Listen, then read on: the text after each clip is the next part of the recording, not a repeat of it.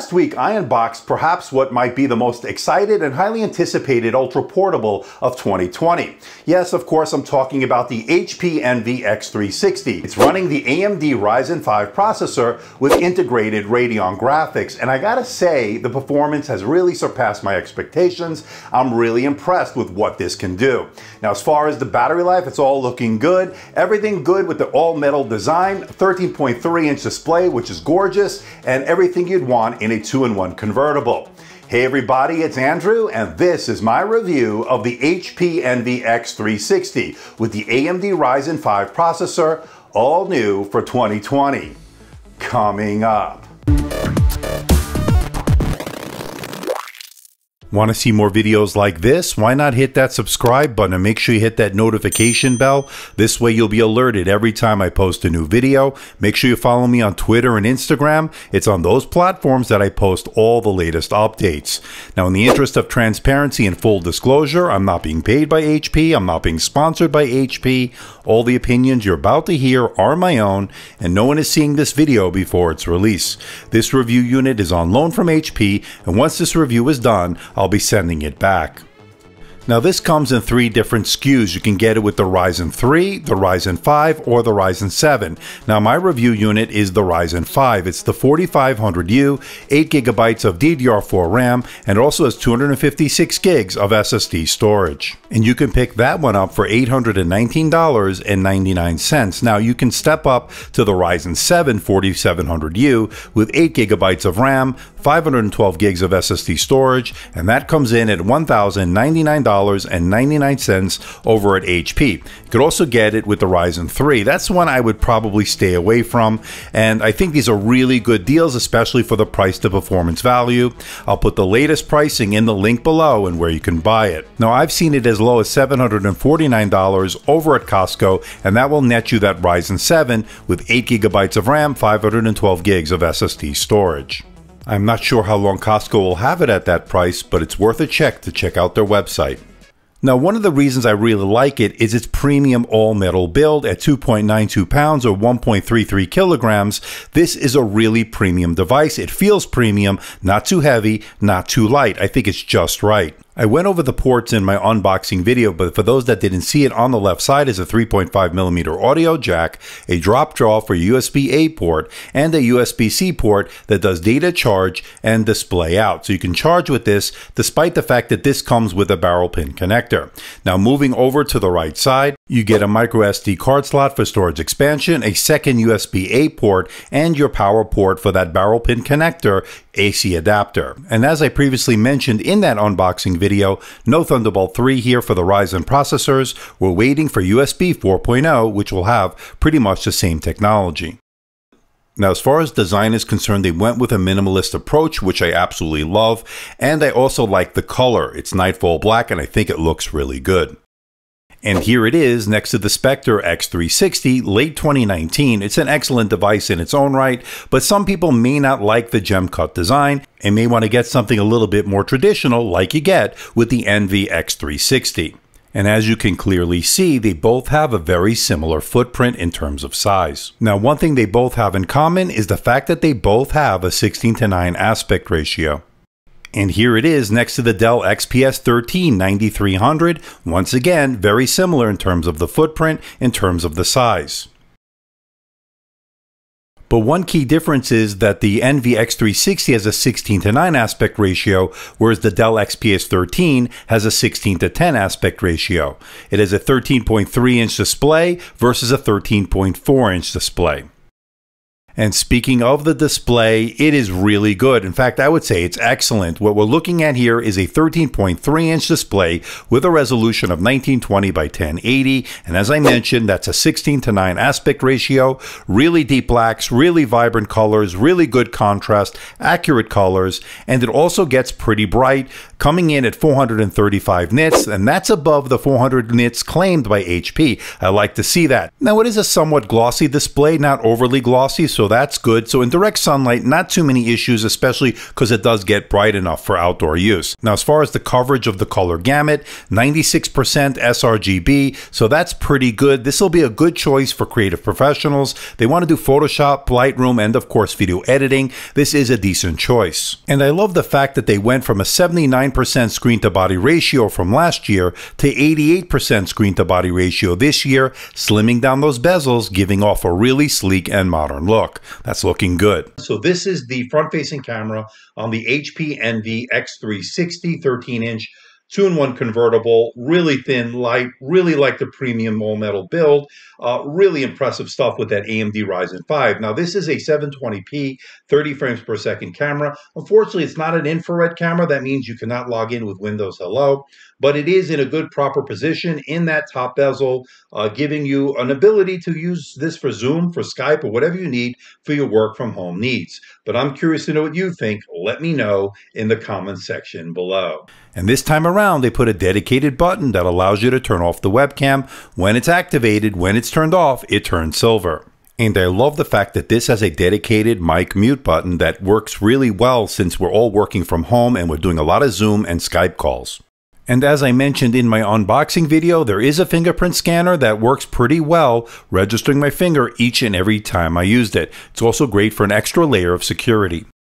Now, this being a 2-in-1 convertible, you can put it into the tent mode, great for recipes in the kitchen, consuming media, watching Amazon, Netflix, YouTube. Same can be said for this stand mode. And of course, you could always put it into the tablet mode, great for use with the pen.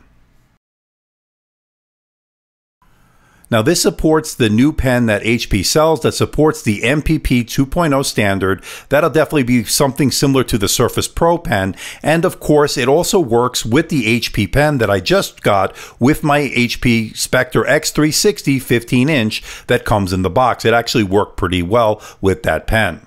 Now, HP wasn't able to send out that new MPP 2.0 pen, but I hope to get one in the future to test out, so stay tuned. Okay, let's talk about the keyboard. I'm actually a big fan of it. Good key travel, good tactile feedback. I like the way the keys are spaced out, comfortable to type on for extended periods of time. It also has a multi-stage backlight, allowing you to get work done in a dark room or a dimly lit environment, all working well. And it has a precision touchpad. It's a smooth touchpad. It works really well in terms of responsiveness. As far as two-finger scrolling is concerned, it all is buttery smooth, and all the Windows 10 gestures are working as advertised. Now, as far as user upgradability is concerned, it's a mixed bag. Now, it's not the easiest to get inside this laptop, but if you do get inside, the RAM will be soldered into the motherboard. You won't be able to upgrade that, but you can upgrade the SSD, so that's good news on that front. And speaking of that SSD, pretty good reads and writes, as you can see from these results. And the other good news is this has Wi-Fi 6 along with Bluetooth 5.0, so it's future-proofed going forward. I like to see Wi-Fi 6. I'm happy it's here. And I'm seeing really good range, uploads, downloads, all are good, and it has good connection. Okay, let's talk performance. What we have inside here is the AMD Ryzen 5, the 4500U with integrated Radeon graphics, and I am super impressed with the results. Look at these benchmarks, great for everyday tasks. You could also do gaming on this. Now, I found that the best settings are the low settings, 1080p. You could play playable frame rates with Rocket League, GTA 5, Doom 2016, Witcher 3, and many more. So this is a really impressive engineering feat by AMD to put a really good processor, integrated graphics that don't get too hot. And as you can see from these thermals, I was actually really impressed that it didn't get overly hot, not too uncomfortable, even under heavy load. So that's pretty impressive. Now, it does have a fan. It will kick in under heavy load, but that's pretty typical of any thin and light laptop. So they did a really good job in terms of the thermals. And what's really great is that this supports FreeSync. This is not something we normally see on an ultra portable.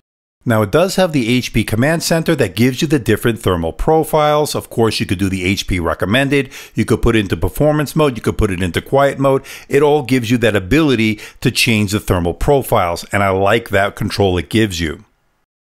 Now, in the past, these AMD chips were not the best in terms of efficiency when it comes to battery life. This all changes with the AMD Ryzen processors. This AMD Ryzen 5 actually did pretty well. Now, this has a 51 watt-hour battery. It did 10 hours and 41 minutes on my continuous web surfing test over Wi-Fi at 150 nits, which is really good. Now, if you do need to plug in, the included 65-watt barrel pin connector adapter charges pretty quickly in under 2 hours. To be specific, an hour and 48 minutes.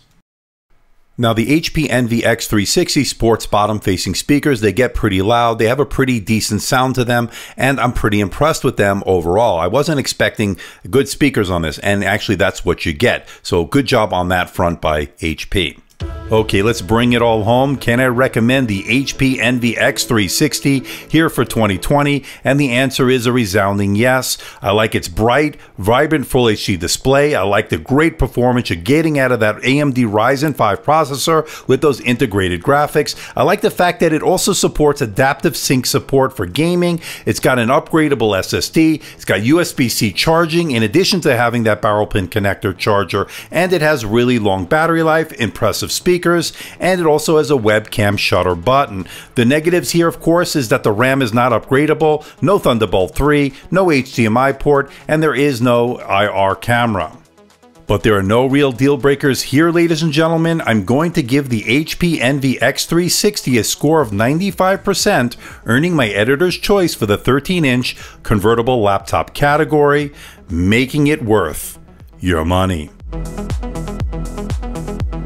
So what do you think about this bad boy, the HP Envy X360 with the Ryzen processor? This one has the Ryzen 5. You can get it with the Ryzen 3 or the Ryzen 7, but I like the Ryzen 5 for a couple of reasons. The Ryzen 5 does give you great performance, as you saw by the numbers. It also gives good battery life. It's pretty efficient, and it also runs pretty cool. So in terms of the thermals, I think the Ryzen 5 might be the sweet spot when it comes to these processors. Now, as far as this metal design is concerned, it's really nice. This is the Nightfall black color that HP calls it, and it's a really nice color, gives it a nice dark sleek look. But of course, this doesn't have a Thunderbolt 3 port, as we know, because AMD didn't license it from Intel, but I think they're waiting for USB 4.0, which will have the same technology, which should be coming next year. But I've been very impressed with the Ryzen 5, of course. Battery life is good with this. It's got a 51 watt-hour battery. You're looking at pretty much all-day battery life, depending on what you're doing with it.